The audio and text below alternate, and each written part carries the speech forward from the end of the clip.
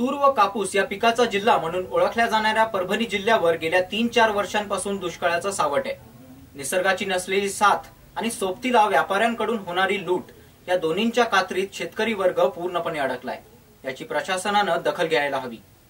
मागील 4 वर्षापासून मराठवाड्यात पडत असलेल्या दुष्काळामुळे विभागातील पाणी साठा मोठ्या प्रमाणात आटलाय। त्यात यावर्षीही अवर्षावामुळे मराठवाड्याला एकूणच गंभीर परिस्थितींचा सामना करावा लागतो व त्यातच शेतकऱ्याच्या वाटेला आलेलं पाणी तर त्याहूनही कमी आहे। या सगळ्यांवर मात करीत मेहनतीने शेतात पिकवलेला कापूस दरवर्षीपेक्षा यावर्षी कमी भरला असून तरीही शेतकऱ्यांनी हिंमत न सोडता आपली मेहनत चालूच ठेवली आहे। कापूस बाजारात विक्रीसाठी आणला असता जिनिंग मालकाकडून शेतकऱ्यांची लूट होत आहे। परभणी जिल्ह्यात जवळपास सर्व जिनिंगवर हेच सुरू आहे। कापसात कचरा आहे असं सांगून वजनात मोठ्या प्रमाणात कट्टी मारली जात आहे। त्यामुळे भावातही आपोआप फरक पडतोय व यामुळे शेतकरी लूटला जातोय। भावामध्ये पंकज बापूराव लहाने मी 11 तारखेला कापूस आणला होता बिटामध्ये। त्याच्यामध्ये भावामध्ये बिटात 1 देऊन आणि जिनिंग मध्ये गेल्याच्या नंतर तुमचा कापूस बी ग्रेड आहे हे सांगून माझा भाव कमी केला।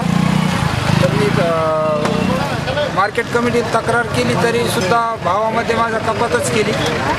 आणि कापसाचं दुष्काळ असल्यामुळे एक तर स्टेपल नाही आहे कापसाला, स्टेपल नसल्यामुळे ते भावात खूप कपात करतात। प्रत्येक वाहनाला हेच करतात शेतकऱ्यासाठी आणि शेतकऱ्याकडून बोलायला कोणीच तयार नाही। परभणी जिल्ह्यात यावर्षी कापसाच्या उत्पादनात मोठी घट झाली आहे। जिल्ह्यातील सेलू तालुक्यातील बाजार कमिटीत कापूस विक्रीसाठी आणला असता जिनिंग मालकांकडून अडवणूक होत आणि कापसाला 3 प्रकारचा भाव ठरविला जातोय आणि विविध प्रकारच्या तक्रारी जिनिंग मालकांकडून शेतकऱ्यांना येत आहेत। कापूस खरेदी विक्री होणाऱ्या बाजार समितीकडूनही या विषयावर दुर्लक्ष होत आहे। त्यातल्या सेलू तालुक्यामध्ये कापसाचं उत्पन्न अत्यंत कमी झालेलं आहे आणि ते कमी झालेलं असल्यानं जो शेतकरी कापूस विकायला सेलू मार्केटला घेऊन येतो तर त्यांची अडवणूक होऊ लागली आहे। अडवणूक अशी होऊ लागली आहे ज्यांनी कापूस आणला त्याच्या एका कापसाचे 3 भाव होऊ राहिलेत आणि ज्या शेतकऱ्याला कापूस छोट्या व्यापाऱ्याला द्यायचा आहे त्यांनी जिनिंग असोसिएशननं अशी आड घातली, तुम्ही जर द्यायचं तर आम्हालाच कापूस द्या,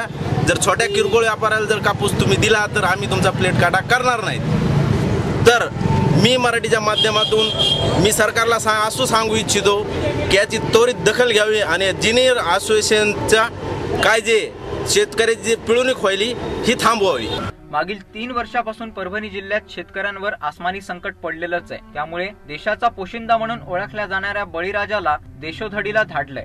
शेतकऱ्याचं पांढरं सोनं हे मातीच्या भावात विकत जात असल्यानं व्यापाऱ्यांवर शासनाने कारवाई करून शेतकऱ्यांना न्याय द्यावा अशी सर्वत्र मागणी केली जात आहे। प्रतिनिधी बालाजी कांबळे, ब्युरो रिपोर्ट, जीवन न्यूज, महानगराची लाईफलाईन।